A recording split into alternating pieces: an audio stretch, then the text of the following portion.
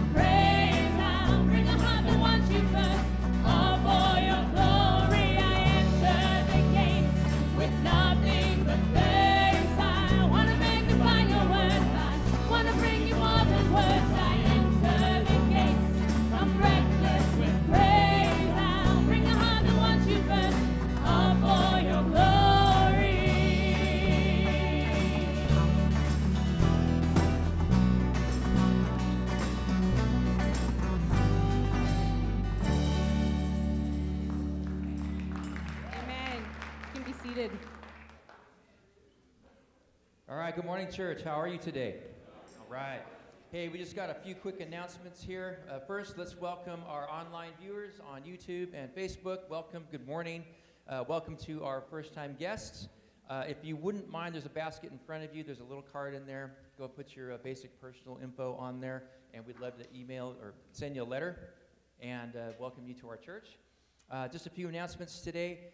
If you are signed up for the Thanksgiving feast that's going to be here at church, if your plans suddenly change, make sure that you let Erica McNeil know. She's going, man, there's a lot of work going into this. She's got to know if this thing's really going to fly. If we find that there's only 2 or 3 families that are actually going to come to this thing, she'd actually like to host it at her house. So it's really important that you get in contact with her if your plans somehow change. Anybody into decorating? Hanging Christmas lights, hot chocolate, get to hang out with the Lems? That's the deal right there, right? Okay, so they're going to start Christmas decorating this coming Friday, which is going to be the 27th. They're going to start pulling everything down, getting everything ready. They'll do that 6 p.m. to 9 p.m. this Friday. And then the magic happens Saturday morning from 9 to 1. So if you've got even just a few free hours, couple of hours, come on down. Help us make this place look amazing. We're continuing our student fundraiser. We're going to be selling tickets out here in the courtyard today. Come see us at the table. We also have an online option for buying tickets if that's easier for you. And then we had a huge event called the Pie Clinic yesterday, and Shalini is going to fill you on how that went. Yes, if you were here yesterday, this room looked really, really different. We've had 31 tables filled with women, and we made some pies. Some of you have already eaten them. We pray that that has been, that is and will be a joy to your families. But we just want to celebrate together what the Lord gave us as a church and particularly as women. But first, let me just thank a few people. Thank you so much to the women's ministry team, to Jessie Lem, to Kelsey Laird, to Janine Kramer, to Therese Allen for the days of work and preparation that went into this. We want to thank Mark Burgraff for the video work that he did. Thank you to my husband Robert for the photography work that he did. And we want to thank Bob King for the setup, and Bill Parks and Michelle and Grace for the outstanding custodial work. It was a big event, and we want to show you a little bit of the joy that we had together yesterday. That was up here on the stage. We had women of all ages, families, mothers, sisters, daughters, friends.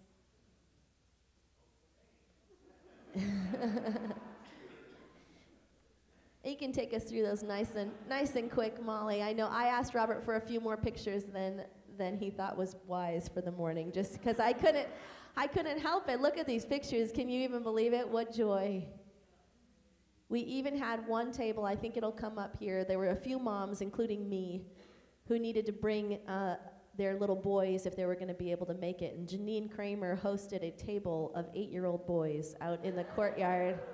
And they made pies. They came home with mini pies. I bet their picture's going to come up here pretty soon. We baked Benji's pie last night. It was fantastic. And Janine made them do all of their own dishes in the kitchen. Yeah. So just women of all ages and generations here in this room entering into that joy together. Praise God. That was the best. There they are. There are the boys making their pies. So thank you, church. Thank you so much for just supporting us and allowing us to do that. It was a wonderful time together. Praise the Lord.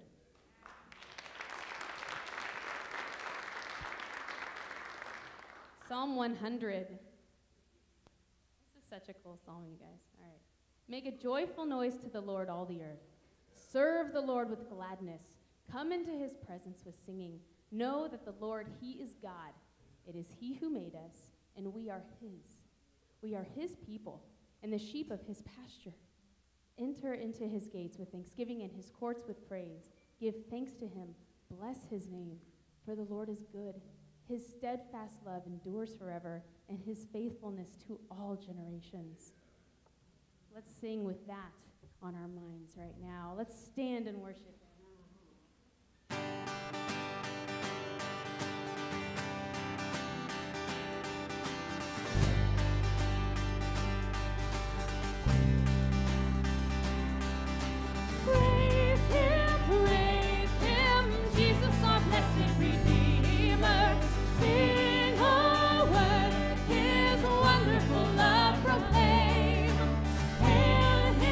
Hail him, highest archangels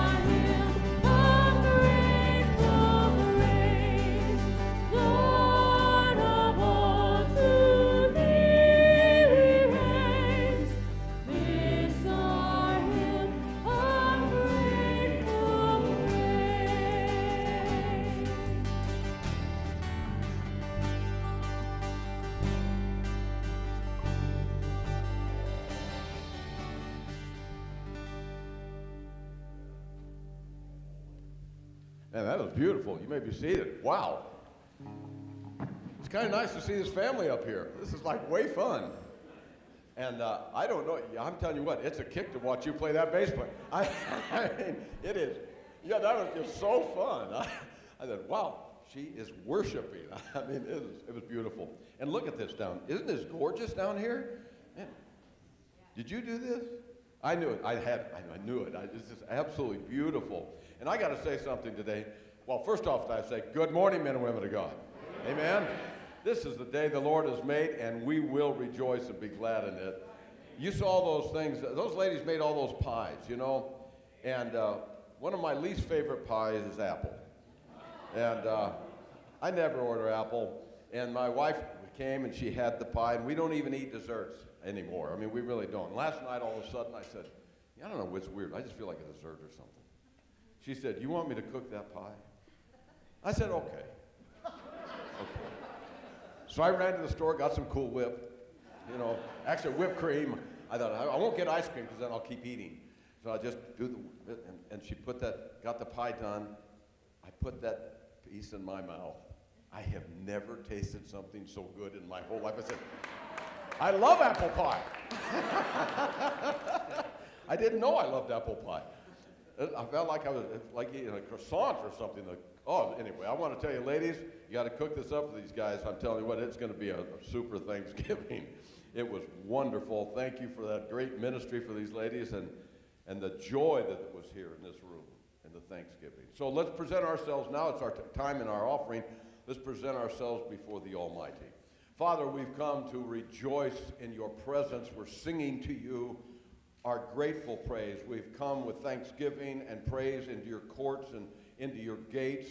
In the magnificence, we declare you are good, you are faithful, there is no one like you. You've given us life that is eternal, it will never end. You have given us peace in the midst of storms. You've given us a time of joy instead of fear and anxiety. We come to express our love and gratitude and thanksgiving to you. All that has been done here on this beautiful day. We thank you for our pastor who you have filled with your spirit. We thank you that your breath will come from him today and that our hearts will be ignited in the magnificent love of you. So, Father, we present ourselves and now we present our offerings to you with great joy, with great gladness in the magnificent name of Jesus the Christ. Amen.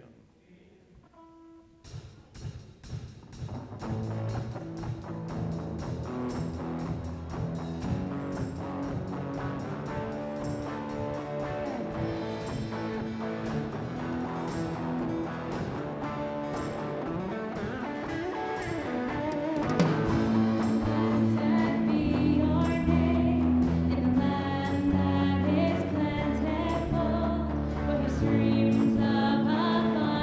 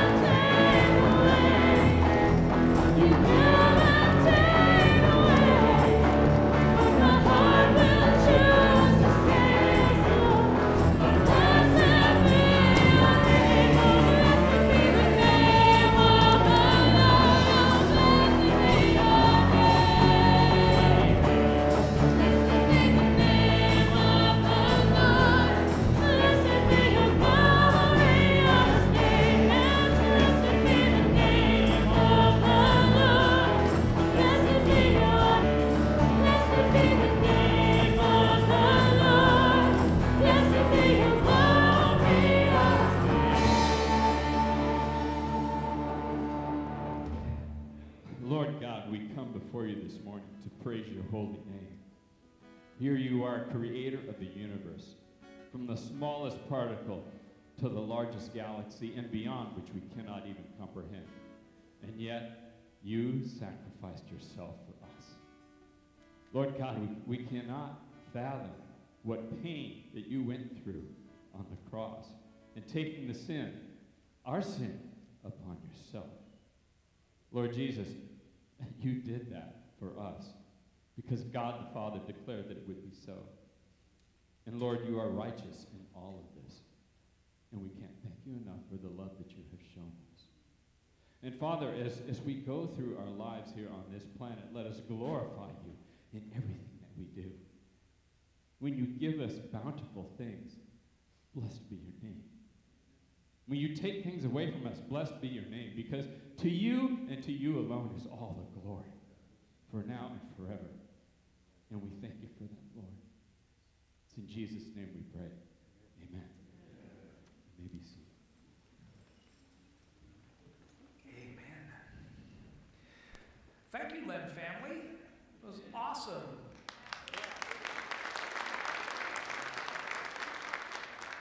They are available for weddings, funerals, bar mitzvahs, anything that you can think of, they'll be there. That's pretty cool. Hey, you got your Bible this morning? Three of you brought your Bible. Grab it, would you? First of all, I forgot the kids. Kids, get out of here. Follow Mr. McLaughlin right there, if you will.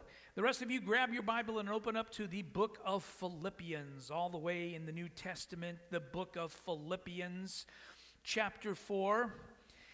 We are going to be looking at God's Word today, and I want to just simply say this, though everything in the world seems to be all messed up and screwed up, doesn't it seem that way? I made the terrible mistake of turning on the news this week. I have sworn off of the news because everything they're going to tell me is absolutely wrong and incorrect and horrible. And so I quit watching it, and I turned it back on just for about 30 minutes, and man, was I discouraged. But you know what? For those of us who are gathered here this morning, for those of you who are gathered with your family at home, this is a day that the Lord has made. We are going to celebrate. We're going to rejoice in it. We're not going to worry about what the world is doing because Christ is ours. In fact, we're going to give thanksgiving this morning, and we're going to let the perfect peace of God dwell inside of us. Amen? Could I get my slides up on the screen, please? Thank you. So if you got your Bible opened up to the book of Philippians chapter 4, waiting for the screen to come up. Is it coming up? Here it comes. Ready?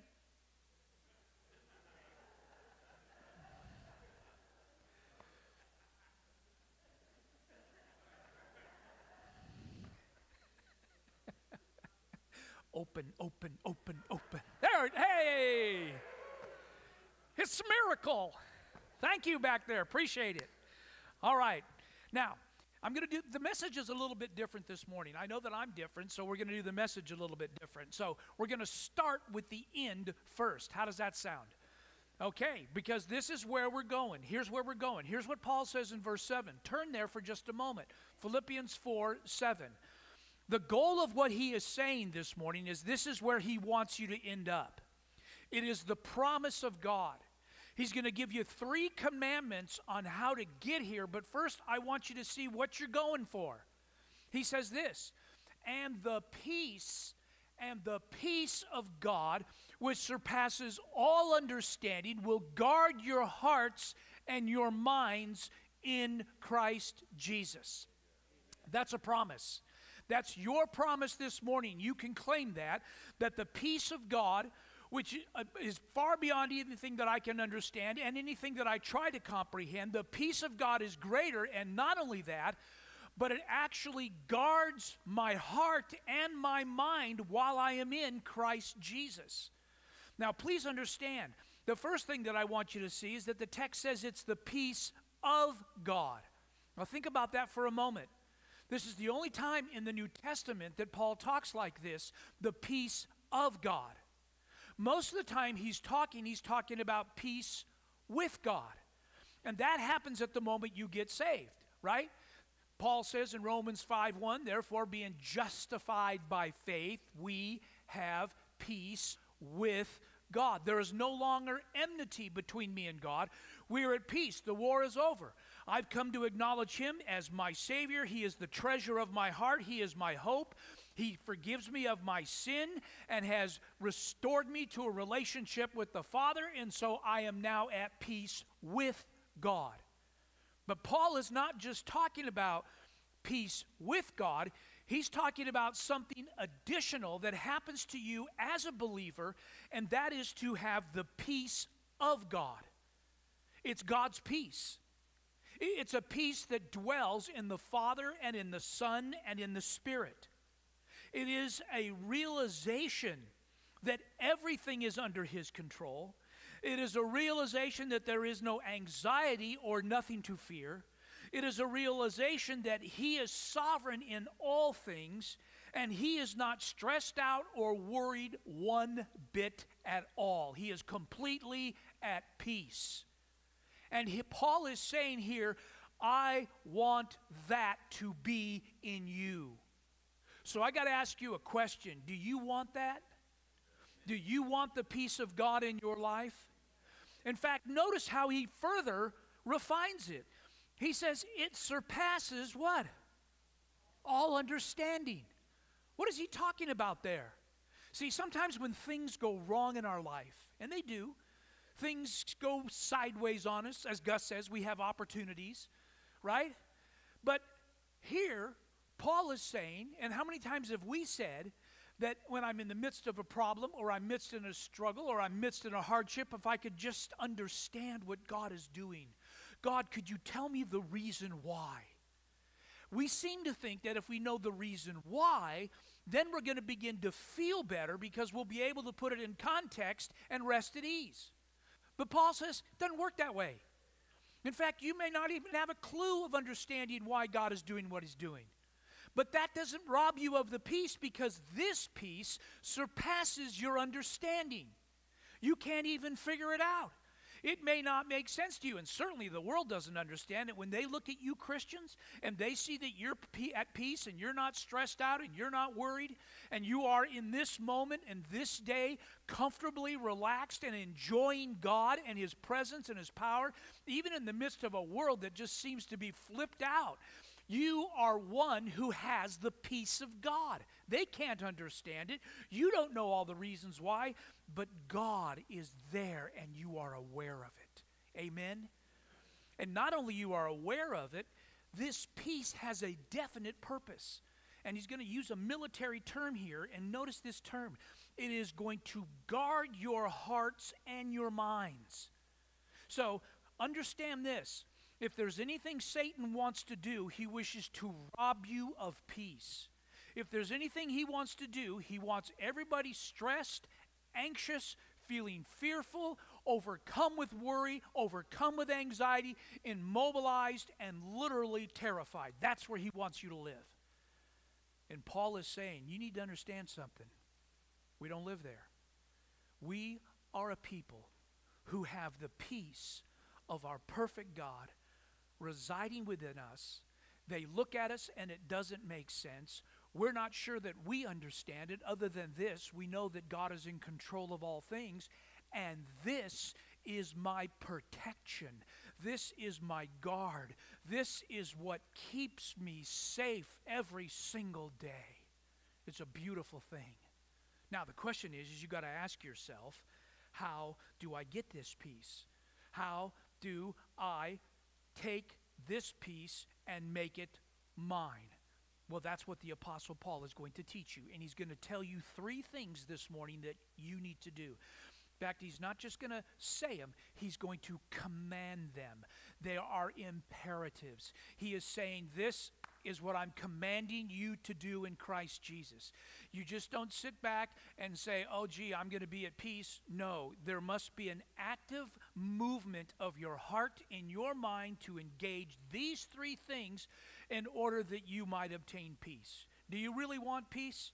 Do you want it like nothing else in this world? I mean, that's what we talk about come Christmas time, isn't it? Peace on earth, goodwill towards men. Well, the kind of peace that we're looking for is the peace of God, the only kind of peace that he can give. Listen to what he says. Here it comes. He's going to give you these commands. Ready? First one, rejoice in the Lord always. Again, I will say, what? Rejoice. So that's your imperative. That's what he wants you to do. He's telling you, first of all, believers, rejoice. Then he's going to say this, second thing, let your reasonableness be known, and this is the imperative, be known to everyone. So whatever reasonableness is, it is to be in my life, and not just in my life, but it is to be a demonstration in my life so other people can see it. So, number one, rejoice, right? In fact, he emphatically says it again. Again, I'm going to say rejoice. That's the command. Second of all, let your reasonableness be known to everyone. We'll talk about what that means. The Lord is at hand. Verse 6, here comes another command. Don't be anxious. Do not be anxious. That's what he's saying. And you might want to say to yourself, wait a minute, that sounds kind of ridiculous. You're telling me to have the peace of God in with me, and I want this peace, and you're commanding me to have this peace, and yet in this peace that you're promising me that's going to free me of anxiety, you're saying don't be anxious. Yes, but it's more than that. So let's listen to what Paul has to say, shall we? First of all, understand this. He wants you to rejoice. Now remember, he wrote these words when he is in what? Prison. He's under house arrest. The gospel is not going out, and he is not starting churches.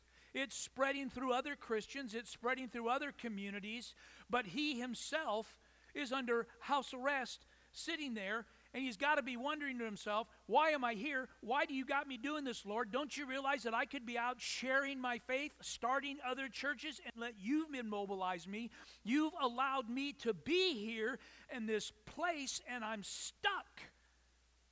And yet he says, it doesn't worry me a bit. I am going to rejoice in the Lord. In fact, this whole book that Paul is talking about in Philippians is all about rejoicing. Notice what he said in chapter 1.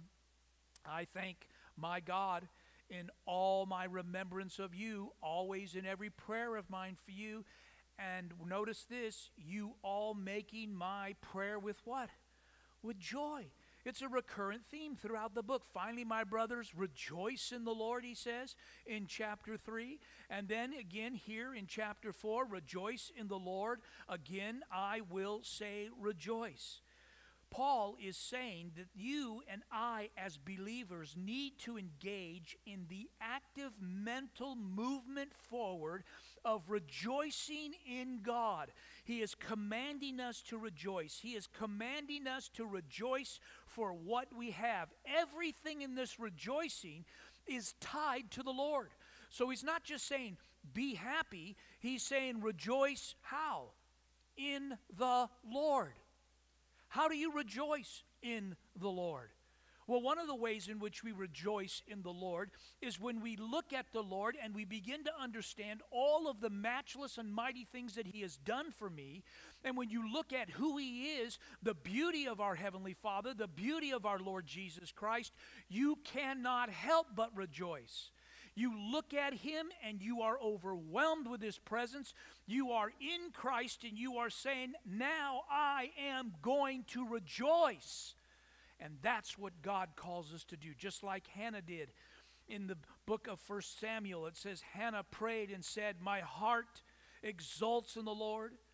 My horn is exalted in the Lord. My mouth speaks boldly against my enemies because I rejoice in your what? Salvation. Just the very fact that he has saved you, just the very fact that he loves you, just the very fact that his grace is upon you, you can begin to rejoice. My favorite verse in all of the New Testament, if somebody was to ask me what my verse is, it would be this verse. I love this. Though you have not seen him, Peter is writing and saying, you haven't seen Jesus with your own eyes. Those of you who are here today this morning, you haven't seen him with your eyes. Though you have not seen him, what? You love him. You love him. Though you do not see him now, you believe in him and what? Rejoice with joy that is inexpressible and filled with glory. So without even having seen the Lord, you and I can sit back and rejoice because He loves us, He's saved us, and He has redeemed us. And if He loves you and He saved you and He's redeemed you, it doesn't really matter what happens to you in this world, because everything is going to work out absolutely the way God intended it. And so you can rejoice, even in the midst of the junk that's going on right now today. My understanding is, and I only listened to the news for about 20 minutes, and I learned something very powerful. And that is that the news is not about giving you so much the information as it is so much about trying to impart in you a disposition and an attitude. They want you to worry. They want you to fear. And the reason is because when you're filled with fear and anxiety, you continue to watch the news, hoping that you're going to get some good news in it. They are not in the business of good news. They are in the business of, as they say in the newspaper business and in the TV industry, if it bleeds, it leads. And sometimes when we find ourselves glued to the television set watching everything that is going on, it can be very discouraging. In the 30-minute newscast that I watched this week, there was nothing but doom and gloom across the whole country. And in that 30-minute newscast, there wasn't one person who said anything about a vaccine that is going to be available soon for people. They don't want to talk about that. They want to talk about how everybody's dying and how everybody's getting sick and how you're going to die. Well, if God chooses to take you out, He chooses to take you out. Christ is yours. What is the worst thing that can happen to you? The very worst. Nothing. I mean, if Christ is mine, do I have anything to worry about? So why not do honor and glory to Him by rejoicing and saying things? I read a little snippet out of the San Francisco Chronicle. They told us that this year we have to cancel Thanksgiving. We're gonna cancel Thanksgiving. I'm going to tell you something. Paul's commandment for you today is not to cancel Thanksgiving, but to have thanksgiving and rejoice in Him always.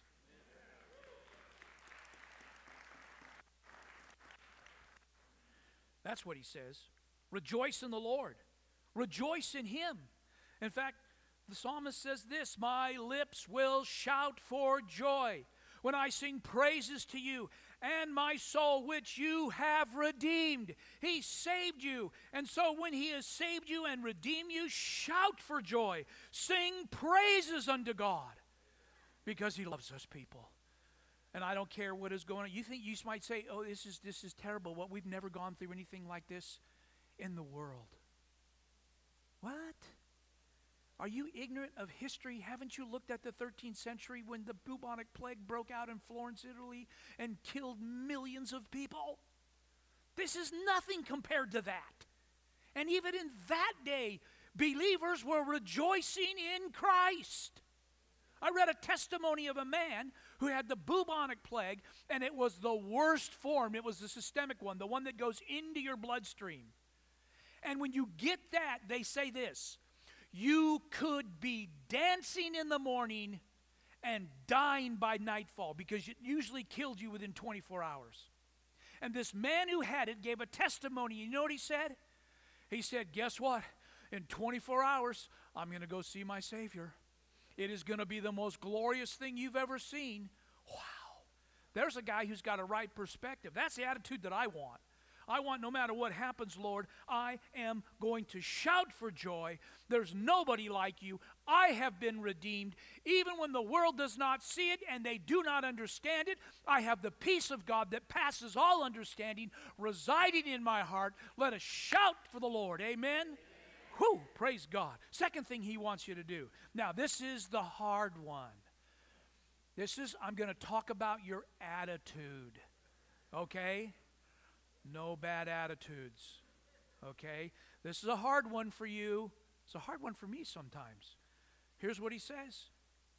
Let your reasonableness be known to everyone. The idea of making it known is the imperative, and what we're supposed to do, the adjective. Reasonableness. Now, some of your Bibles have the word gentleness. Some of your Bibles have the word moderation. Different words are used here. Hard word to translate. It is one of those words that does not fit well into the English language. We have a difficult time putting it there. One person translates it this way: let your selflessness be known to others. I like that. Let your selflessness be known to others. That is the very opposite of my entitlement. Most of us look at our rights and we're eager to guard our rights. These are rights afforded to me by the Constitution. Yes, they are. And you have the right. But please understand, when it comes to your rights, the Bible at times tells us we must be willing to set aside our rights for our love for our brother and sister in Christ. In the context of chapter 4, two women in the church are at each other's throats. They're fighting. And Paul is exhorting Euodia and Syntyche and letting them know, you girls, stop it. Be of the same mind. And he is encouraging them to do that. And he is letting them know you both need to surrender. You both need to give a little bit so you can meet the greater good of working together for the gospel of Jesus Christ. That's why in the church we don't major on the minors. We are not going to fight in this church over the little things. We let the rule of love supremely govern us, even though we are very different people. And you're different from me. You are different. You're all different than me. Aren't you glad that you're different than me? But we're not going to let the differences come between us.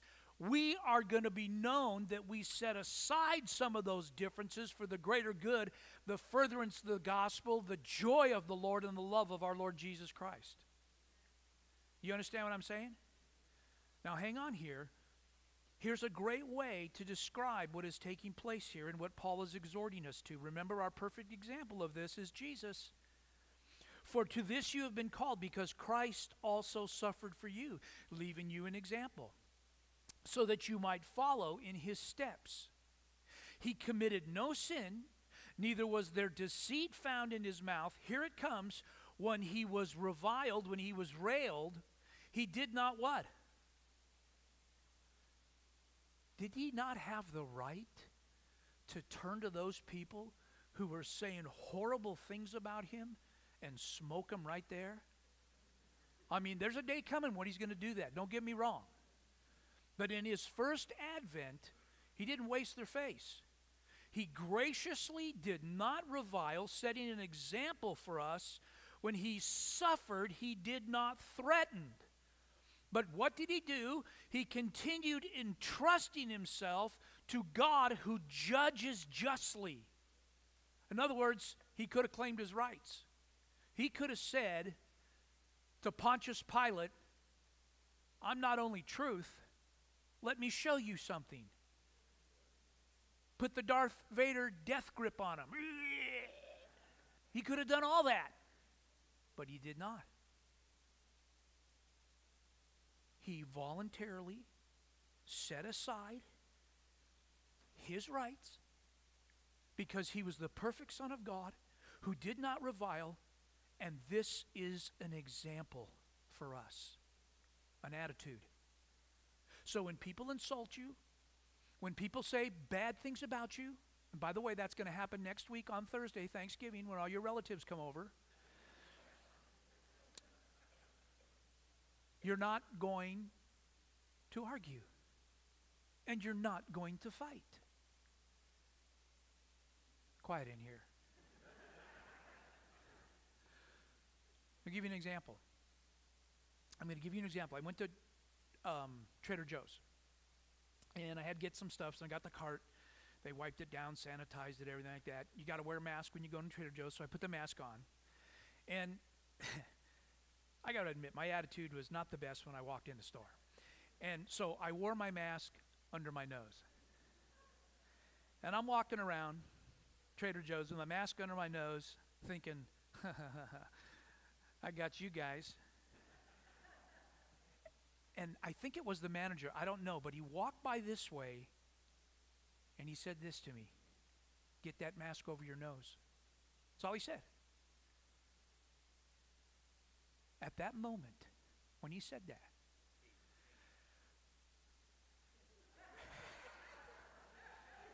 Greg was filled with hate and anger. Greg, you need to be listening to this message is what I'm saying.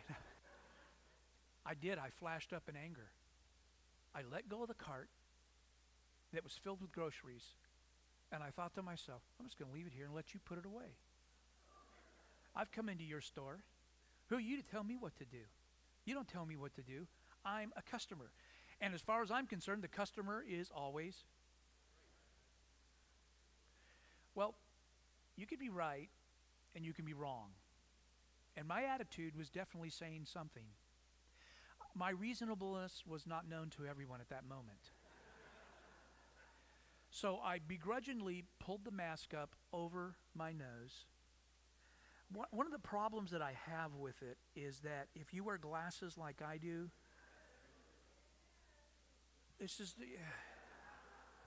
that's how you walk around the store. I can't see anything.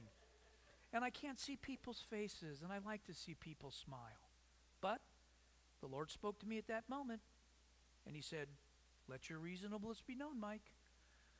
I did, changed my attitude, said to the Lord, forgive me.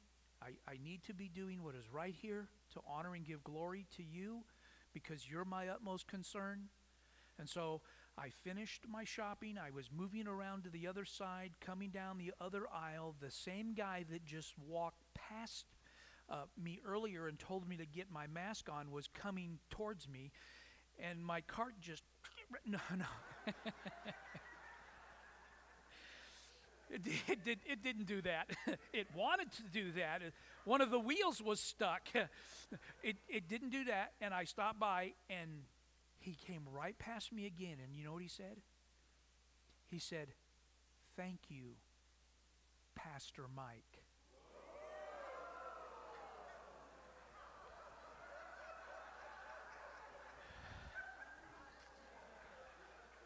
I don't shop at Trader Joe's anymore at all. I don't know who it is, but somebody over there knew me. And I'm glad that I didn't hit him with the cart, and I'm glad I didn't yell at him. And I'm glad my reasonableness in Christ constrained me. Aren't you glad? You'd be bailing me out out of jail. But praise God. Praise God. Amen? Now hang on.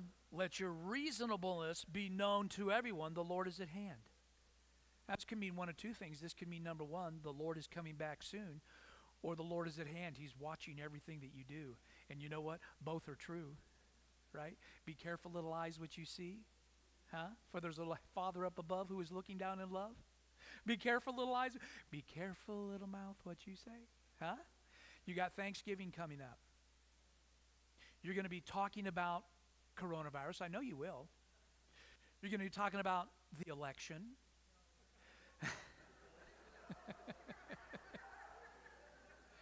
You're going to go all kinds of places. And here's what I'm saying. Now is not the time to argue and fight. Just let it go. Just let it go. You're going to get so keyed up over that, you're going to lose the moment that God has intended you to have with your family, filled with rejoicing and thanksgiving. Let them see the graciousness and reasonableness of your heart that you love Christ, right? Just be super flexible. Do whatever you want to do and make it your goal this Thanksgiving to get out of everything that I want and turn to your wife and say, honey, what can I do for you? Would you like me to wash the dishes? All right, next point. Aren't you glad that's not in the Bible, huh? But we want to be gracious, don't we? Yes, we do. We want to be kind. We want to be helpful. And so just remember, as I'm preaching to you, I'm preaching to me as well. Now, third thing he's going to tell you, another imperative. First one is rejoice always, right? Rejoice in the Lord. Second one is let my reasonableness be known to others. You see, letting my reasonableness be known to myself doesn't mean anything. I mean, every time I've gotten an argument with somebody and I've replayed the argument in my mind after it happens, I win every argument because I think I'm reasonable. But here it is, the goal is to make my reasonableness known to everyone. Big difference, right? Thirdly, do not be anxious. That word anything is not in the Greek. No, it is in the Greek, people. That's the problem. Do not be anxious about anything.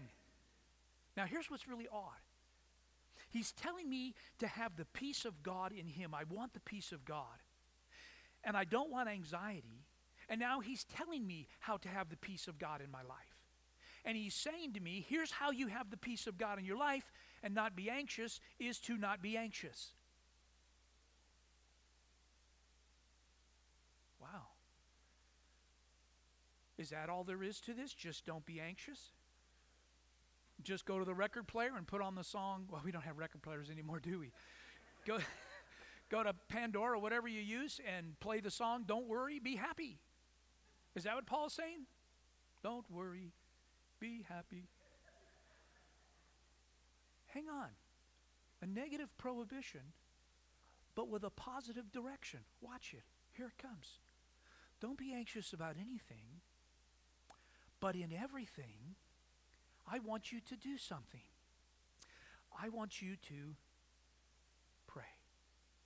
I want you to take every request and supplication that you have to God. I want you to take those requests that you have and make them known to God.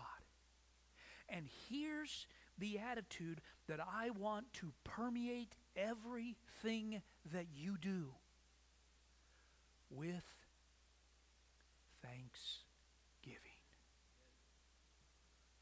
Do you see it? I like what D.A. Carson said. He said, the way to be anxious about nothing is to be prayerful about everything. So the whole time, I am in an active moment, not passive, not just sitting there saying, don't worry, be happy.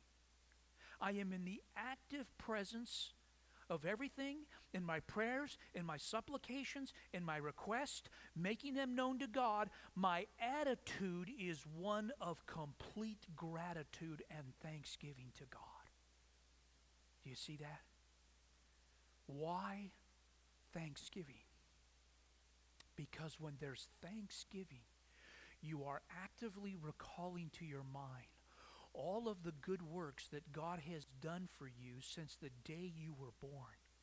And I'm going to say this: He has never once failed you, let you down, allowed a mistake to happen in your life. He has cared for you constantly and consistency, even in the most difficult struggles in your life. He has always been there. And so He wants you to say, whatever I'm going through and the anxiety that I am experiencing, because what is anxiety? It's about me worrying about what's going to happen tomorrow. He says, you don't need to be anxious about it. You don't need to be anxious about food. You don't need to be anxious about clothes. You don't need to be anxious about your disease. You don't need to be anxious about the day you're going to die sometime. You want to know why?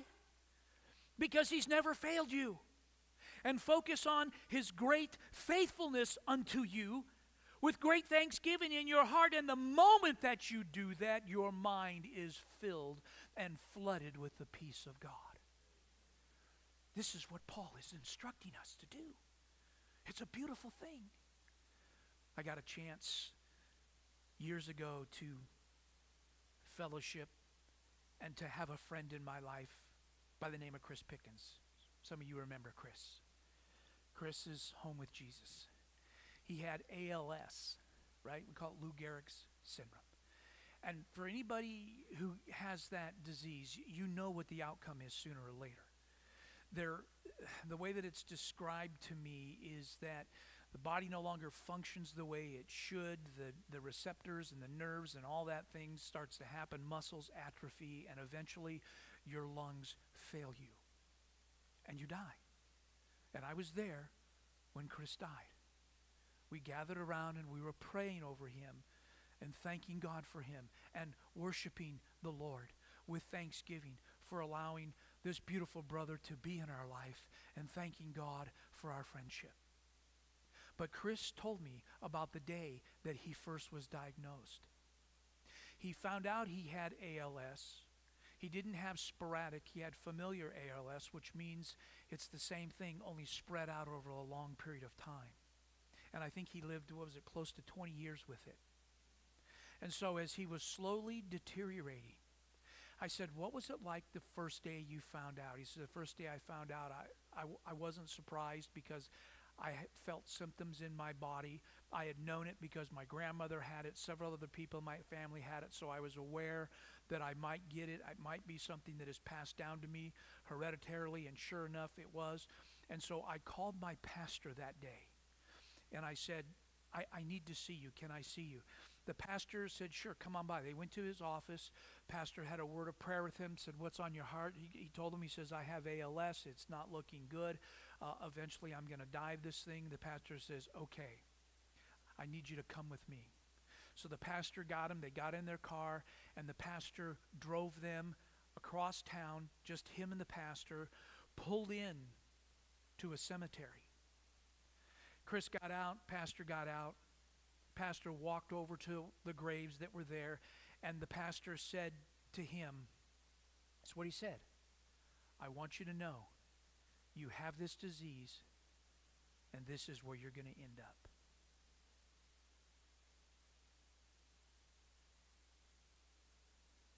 Really? You know what Chris said to the pastor? Well, you're mistaken. Oh, if you mean my body's going to be here, sure. But I'm not going to be here. I'm going to be with my Lord Jesus Christ. Do you hear what he's saying? He was beginning in his mind at that moment for the next 20 years to do battle with the enemy who was trying to say to him, you're dying. And he said, glory to God. I'm going to thank him for everything that comes into my life. I'm going to praise him, and no matter what transpires, praise be to God. That's the way I want to live my life. Because if the Lord doesn't come, I'm going to be over at the pastoral cemetery. But that's just the outer shell of my garment. That's just my body. My bones are just going to rest there. That's all they're doing. My spirit, the moment I die, says that I go to be with the presence of my Heavenly Father. Today thou shalt be with me in paradise. And people, this ain't paradise. I like Paso Robles, but it ain't it. In this world right now, I'm a chubby little short guy with diabetes. You wait to see me when I'm in glory with my Father. And you really want to see something happen? You wait on that day when he decides to come back for his people. And Paul says that those bodies in the grave that are rotten and have turned to dust and have decayed will suddenly be reanimated with a brand new body. My spirit is going to now dwell inside of a brand new body. What is remarkable about this is Paul says that those dead in Christ, that's those who have died, that's those who have been buried, that's those who were Baptists, dead in Christ. We're going to rise first. And then those who are alive and remaining, should you be here, you will then be caught up, and in the twinkling of an eye, your body will be changed. And what a day that is going to be. And so, I'm not going to be anxious about anything. What's the point? There is no point. Everybody, and especially Satan, wants to steal your joy. He wants to rob it. He wants to take it away from you. He wants you to have the worst Thanksgiving. Not true with God. He wants you to rejoice in Him. Bring to your active memory all of the good things that God has done, that God will do, that God is going to do. And rejoice in Him for that day when you will be together with all the people of God. Oh, what a glorious day that'll be. You see, Thanksgiving, people, literally calls me to faith. And without faith, it's impossible to please God. He's asking me to trust Him with the future, which is faith. Trust in Him with the future because everything that He's done in the past. And not only that, but Thanksgiving is the dear mark of every Christian. Did you realize? You will not be a successful Christian without thanksgiving in your heart. Can't happen. You remember the story of the 10 lepers that were crying out to Jesus in Luke 17? Son of God, Son of David, heal us, heal us. And Jesus walked over to those 10 lepers and totally removed the worst disease that was plaguing them at that time, leprosy. And what is astonishing is that out of the 10 that got healed, only one came back. And you remember what Jesus said? Were there not 10 that were healed? Only one of you come back and he's a Samaritan Gentile? Jesus said, go, your faith has made you well. Well, didn't the other 9 get healed? Yes, they did. They got healed, but I don't think they got saved. It's the guy who came back and said, thank you. That's why he said, your faith has made you well. He's not just talking about his physical disease. He's talking about spiritually. You have now been made well. Because when you have been touched by the Lord Jesus Christ, there is something that always happens. There is a spirit of gratitude that permeates everything that we've done. When I've been touched by His Spirit, anxiety is pushed away. When I've been touched by His Spirit, my reasonableness is known to everyone.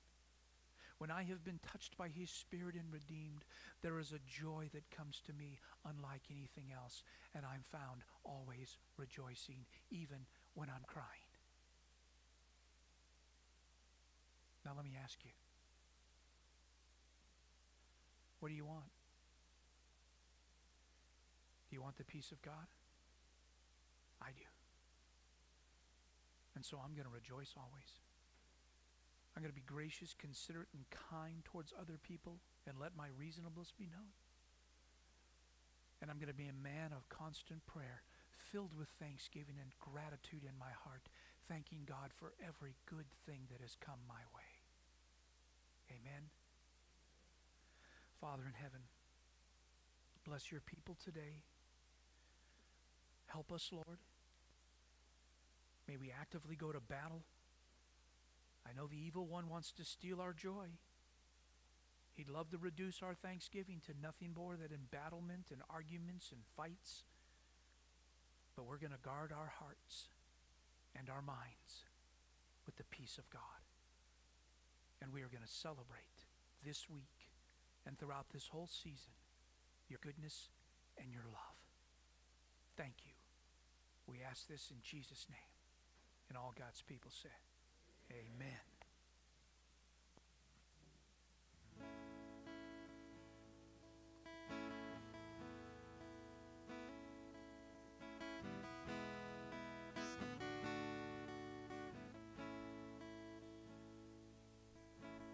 Grace that flows like a river, washing over me. Fount of heaven, love of Christ, overflowing. Thank you, Jesus. You set me free.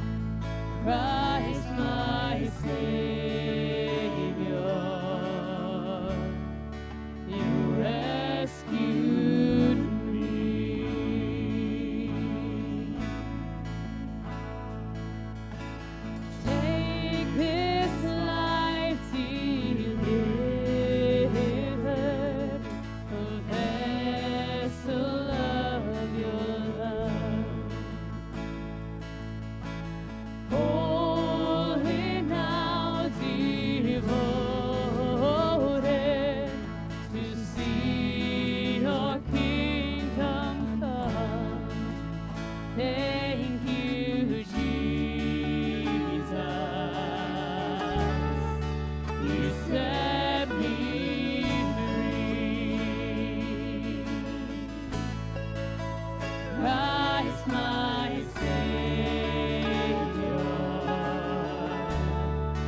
you rescued me. Oh, thank you, Jesus. You set me free. Christ my Savior, you rescued me.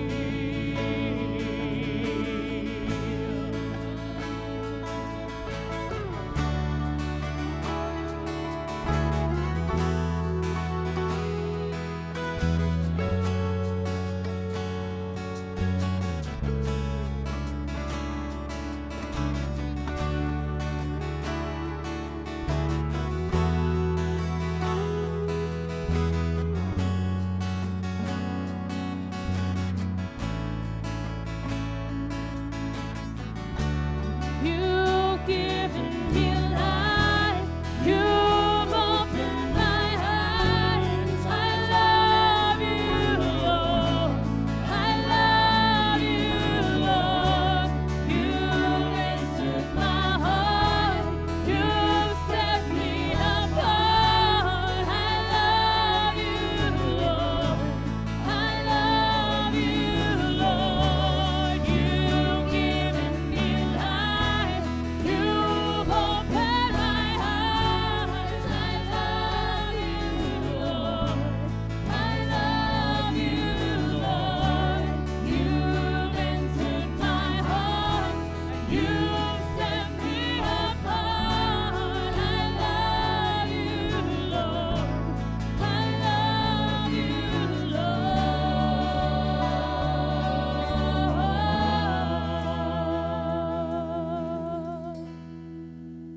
Thank you, Jesus.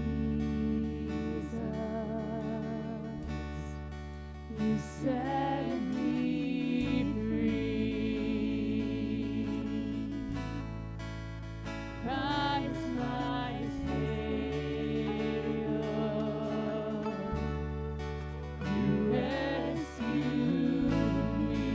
Lord, we sing thank you, Jesus. You set me free. Yes, Christ my Savior,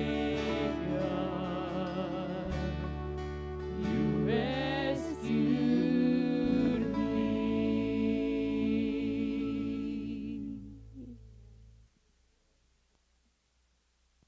Wow, that was beautiful. I'm not sure I've ever heard that before. That song. That was gorgeous. And Mike, I have to tell you what, that was one awesome preaching breath, eternal life. No, seriously. Amen. I'm telling you what, it just flat out kicking the pants. I almost got up and danced. I just could hardly sit. Okay. Man, I tell you what, thank you. Seriously, men and women of God, this ought to be the most fantastic Thanksgiving you've ever had.